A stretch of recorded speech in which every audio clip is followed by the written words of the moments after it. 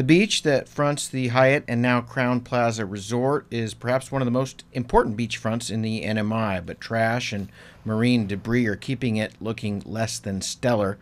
Micro Beach at its best is picture perfect: white sand, warm water, central location, and 2 international hotels. It attracts both tourists and local residents.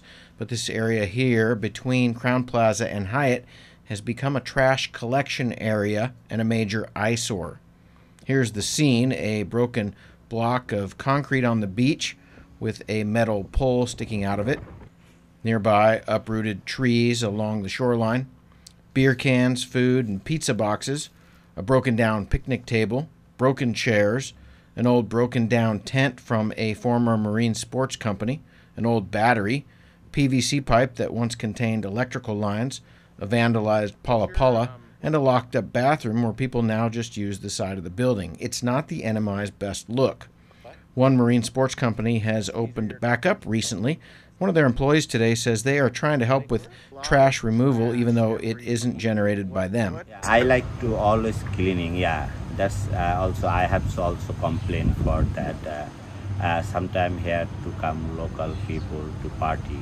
But there I explain for the trash keep like that, you by yourself. But there is still is say, yeah, it's okay. But there is drinking, and some people like forget take the trash.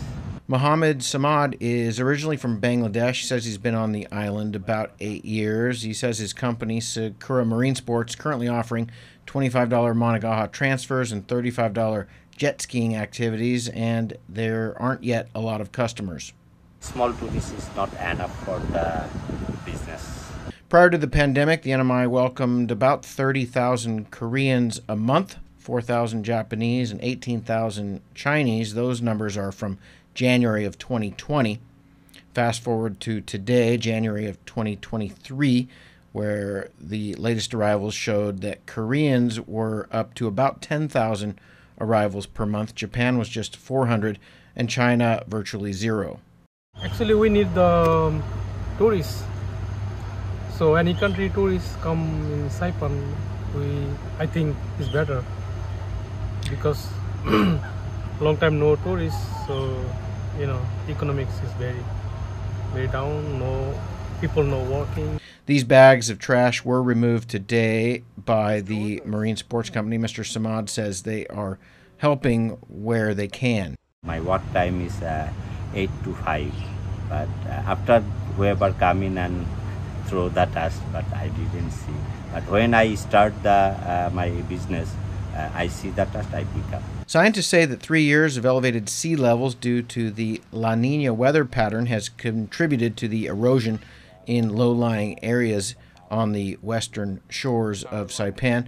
This area has lost close to 50 feet of beach in the last couple of years, and this has exacerbated the marine debris problem. Some of the dangerous items were removed late last year by the Mariana Islands Nature Alliance, but there's still a lot of work left to do. We can love the beach, we can love the island, we can love all of each other.